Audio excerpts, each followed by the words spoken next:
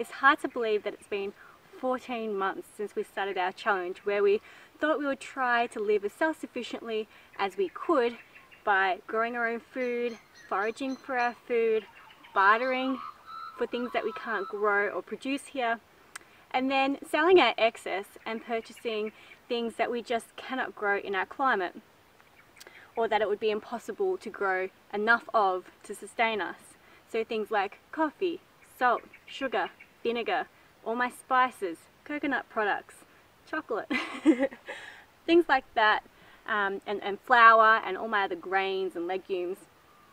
So things like that are kind of pantry staples that I kind of needed to get me through this. It's really hard to be self-sufficient entirely by yourself. I want to touch on that a bit later, but I wanted to make it as easy as I could so I wouldn't get overwhelmed, because I have tried this before and I failed, because I wanted to be totally self-sufficient on our own farm and not kind of rely on any of the other things like foraging or bartering or purchasing with funds that I make from selling my produce, which is being self-sufficient because I'm making money from my garden to purchase those things. But I have tried and I have failed before, so I thought that by adding in those 4 elements that I could create a system that would be self-reliant and self-perpetuating and could be sustainable in the long term, not just for the year but beyond the year. The year was there because I needed a kick up the butt to stop letting produce that I was growing go to waste and not utilizing it.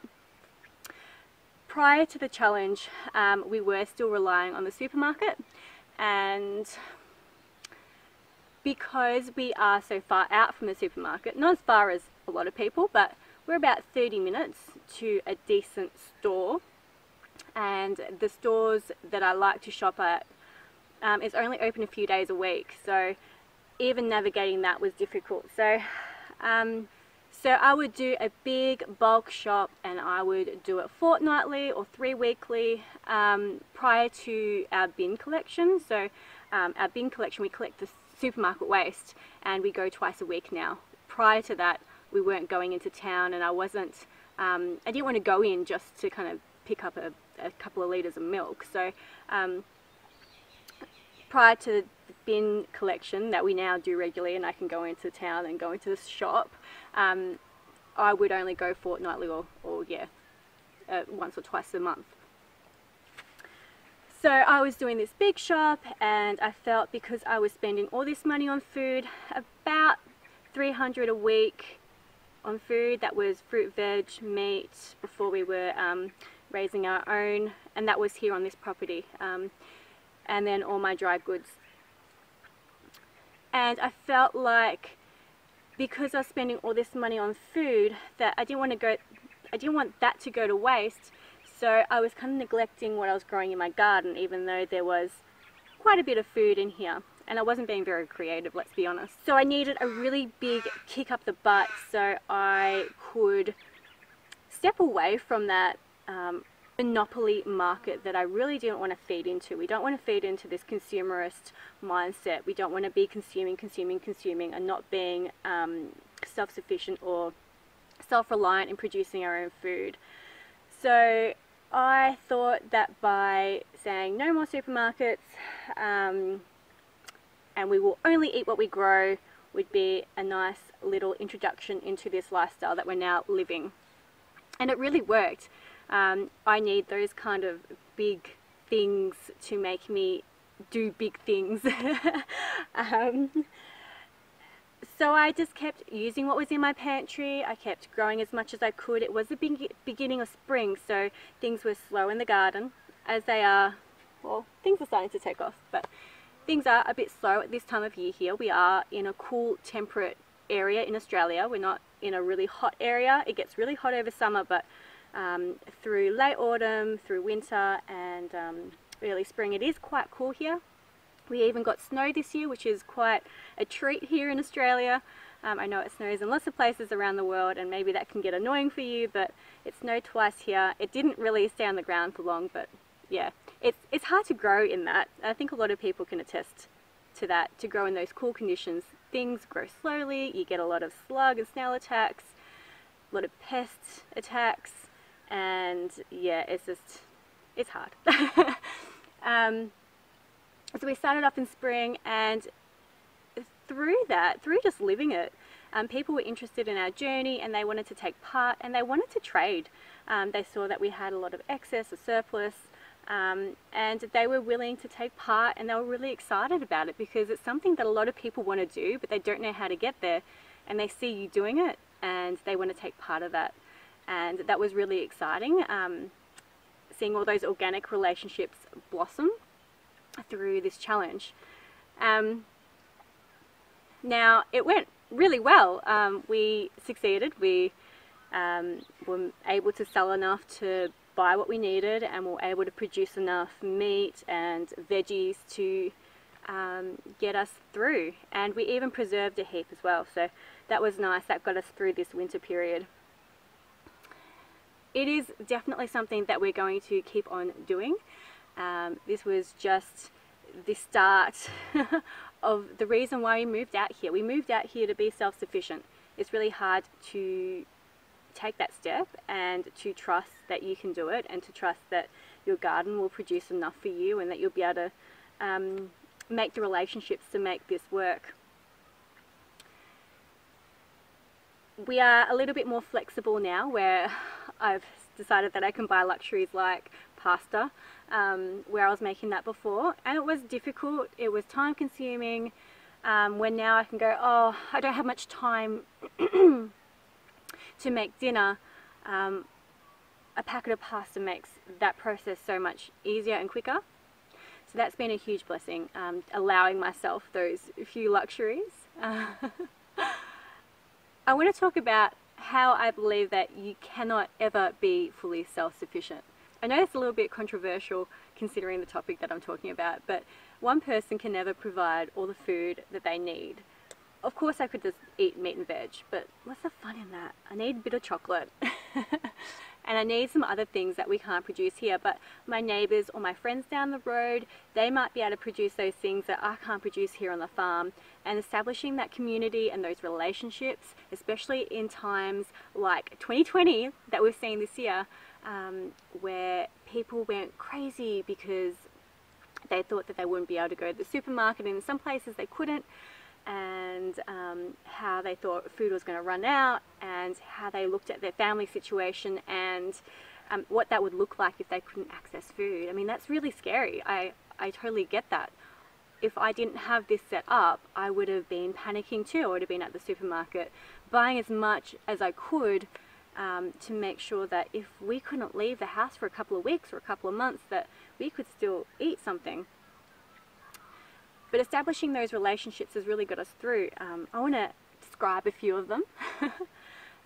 We trade lamb for beef, which is great because if we pop a whole cow in the freezer, that's 2 years worth of meat, and it can go off, it can get freezer burn. I could have something go wrong with the freezer early on in the 2-year stint, and I could lose all that meat. So having half a steer in there, that's about 10 months worth, and then we put our own lambs in. I've traded a rooster for a leg of pork before we produced our own. I've swapped eggs and veggies for other fruits and veggies, and eggs when my chickens weren't laying. I've swapped plants for fruit and veggies and received that in return as well. I swapped some plants for a gorgeous pouch that I could wear and put all my tools in when I'm gardening. Yeah, there's just been a whole host of community that's come together, and it's been really wonderful because that's the reason why we moved out here. We moved out here for community. We moved out here to live this lifestyle of being self-reliant in this beautiful place that we call home. I do want to take you on a tour of my pantry, so let's go have a look at that now. So this is my pantry. As you can see, it's very full. I've got stores of rice and freekeh, some nuts in there, all my sauces, condiments and olive oil. In here I have my legumes and some of my extra rice products and sushi wrappers and rice paper rolls and noodles. Got a little bit of flour down here, my cooking wine. And in here I've got a little bit more freekeh, a little bit of salt, some beans, some cacao, some coconut milk powder, some coconut flour in that long container. In this cupboard I've got some of my extra honey, some tomato paste that I purchased because I didn't have a great season, some of my preserves, and then in this drawer I've got more of my nuts and seeds and oats and cereal. That's another luxury that I've decided that I can buy. Nice and quick for the kids. And down here I've got my teas and my spices. In this corner pantry I've got my extra tallow, my tomato paste, a little bit extra that I bought, a lot of my empty jars, a lot of my preserves, more preserves, and then up here I've got a little bit more honey, my scobies and some more tallow, my spare egg cartons and some wax from our bees from last year.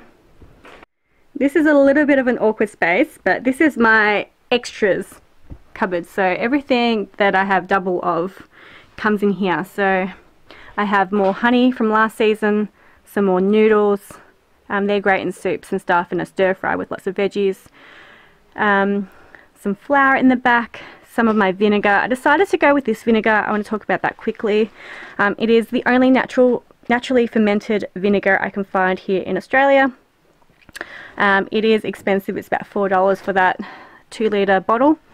Way more expensive than, say, something like this. You can get a different type, not the double strength. You can get just the regular distilled vinegar, and that is like $1 for 2 litres. This one's a couple of bucks. It's double strength. I thought I'd get that. It's all I could get at one stage, but now that I can get this brand again, I've gone with this because I like that it's naturally fermented and not distilled.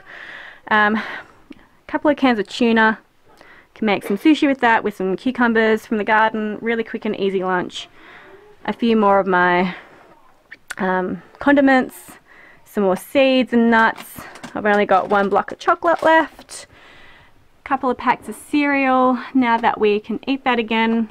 Couple of cases of tomato paste, and then all my spices, some more oil and some more condiments and baking bits, some coconut oil, rolled oats in the corner there, a heap more vinegar.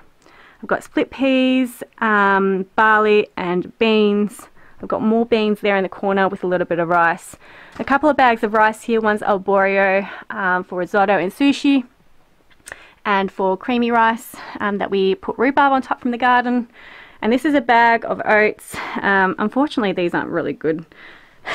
They were much more expensive than the supermarket oats, even though I bought a big 20-kilo bag worth. They're just really gross when you cook them. But anyway, we're getting through them because we need to get through them. I've got a couple of boxes of sugar, and then I've got a box of dates and some pasta. So that is what is in my pantry and how I've stocked it up. And I'll probably try and keep it this stocked up. So in total, let's give you the numbers of what I spent on food in a year. So I spent $2,140.48 Australian, which equates to $1,524.34 US. Broken down, that's $178.37 Australian a month, which is $127.03 US a month. And weekly, that works out to $41.16 Australian, which is $29.31 US a week. I want to say that my pantry is more stocked now than it was before. The reason for that is because we weren't sure. Originally we didn't want to stock the pantry. We were like, we're not buying into this whole crazy panic buying stuff. We're not interested. It's not for us. We're not worried. But on closer inspection we thought, if this is something that we think is going to be serious for us now or in the future, this isn't over yet, and there's a few other things around this that isn't over yet too. If we feel like we can't go out for whatever reason to purchase some sugar and some salt, some vinegar to preserve our produce, we want to make sure that we have that here for, you know, a certain amount of time that we could preserve for or eat for without venturing out. So we decided that we'd stock up on salt, sugar, vinegar, flowers, legumes, grains, what else? A few other bits and pieces like chocolate, cacao, coconut oil, apple cider vinegar. What else is in there? There's a few other bits and pieces, a few other different condiments and sauces that we enjoy. We could live without them. We don't need them to survive, but we enjoy them for now, and we can stock up the pantry with those. We decided to do that after the panic buying finished, because we wanted those that weren't as lucky as us to have food or have access to food. We wanted them to be able to meet their needs. A lot of elderly people, a lot of first responders were missing out due to their hours, or just because they weren't quick enough to grab things off the shelf. So we kind of left that space there, and then once things calmed down and supermarkets were fully restocked again, we decided that, yep, it's time, we can go purchase what we need. During that time, when it first started here in Australia, it was March, and I believe it was March 17, and that was right at the time that I needed to preserve my summer harvest. March is the beginning of autumn, and that is the beginning of my knuckling down and let's get all this surplus produce that I've spent so long growing and I've worked so hard to harvest and store, or even just get to that point. And I couldn't get sugar, I couldn't get vinegar, and I was running out. I had like 2 litres of vinegar left and a couple of kilos of sugar, and it just wasn't enough to get me through and to get everything into storage, which I really needed. I mean, this is why I'm here. This is why I'm growing all this food, so I can store it, so I can eat it, so I can use it for winter when I can't grow as much. And so that was really eye-opening to the fact that, yeah, actually maybe I do need to have a bit of a prepper's pantry. I do need to have things in there that I use all the time and that are essential to keep this going. So so even now I'm purchasing a couple of litres of vinegar and a couple of kilos of sugar a week, and I'll keep doing that until I feel like I have enough for summer 2021, 2020 and 2021. So I don't have too much more that I have to get. I feel like I don't have too much more that I need to get in that regard. How are we going to go moving forward? Are we going to keep doing this? Is this just a really nice year and hey, see you later, let's just go eat convenient food again? This is something that we moved out here to do, so this is something that we are definitely going to keep doing, and we still are. We're 2 months, or nearly 2 months after the challenge ended, and we're still doing things like we were 6 months ago. So we're still eating from the land. I've got lots of brassicas coming on at the moment, so that's making up the staple of our veggies at the moment. A lot of greens, a lot of leeks and onions and that sort of stuff. So this is definitely something that we want to keep doing. While we can, we'll still eat pantry staples, or still use them. Maybe we'll come to a time that we can't get those, or that we can't access those. I mean, this might happen again. Something else might happen again and we can't access those. But for now, we'll incorporate the pantry staples into our life. And yeah, we'll keep it stocked up and have a bit of a prepper's pantry there. Nothing too serious, no gas masks, just a bit of extra food, so if we were stuck here for a couple months, that hey, everything would be okay, and we could even get the garden producing a little bit more if we needed to, and have those in there to get us through that period, because as we saw at the beginning of these lockdowns in March, a lot of people went crazy and purchased all the seeds. I couldn't even get any seeds. It was nuts. So I have stocked up on seeds. You couldn't get any seedlings. Not that I buy those sorts of seedlings. I buy them from a local lady if I do buy them. You couldn't buy trees at one stage. You couldn't buy soil or potting mix. Even the greenhouse place where I get all my market garden supplies from, they were getting run off their feet.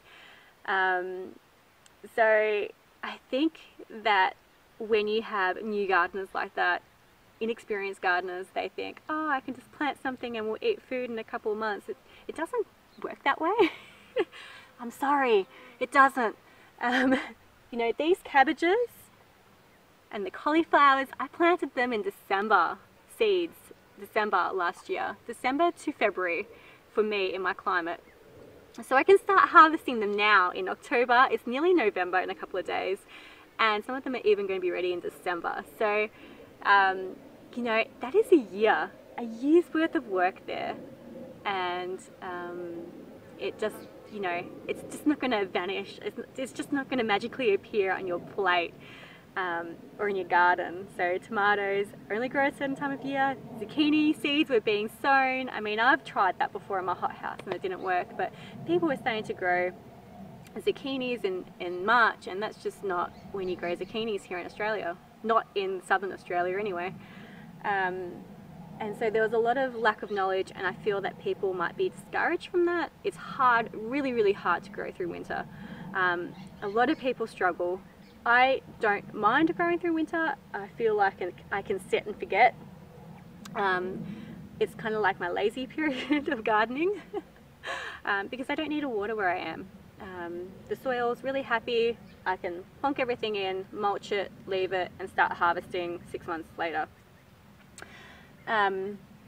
But I feel like a lot of people might have been discouraged. I've driven past some new gardens and they're really sad. They were gung-ho at the beginning and now they're really sad, and I wonder if they're going to bother in spring or summer to try and produce some of their own food. It doesn't matter if your garden's really small, but it's just keeping at it, keeping on it, rotationally grazing, successively planting, which is really hard. It's something that you learn with experience and I've had a bit of experience in the garden. If you've made it this far, thank you so much for watching, and if you are one of those beginner gardeners that I was talking about earlier and you have struggled through winter, please don't give up. Keep going. It's so much fun. It's so rewarding, especially through this time of year. And if you have any questions, please feel free to reach out to me on Instagram at living_the_dream_permaculture. And I'd be happy to chat to you through any of your problems, any of your concerns, any of your questions. And I'll leave that link down in the description below so you can find me there easily. Thank you guys.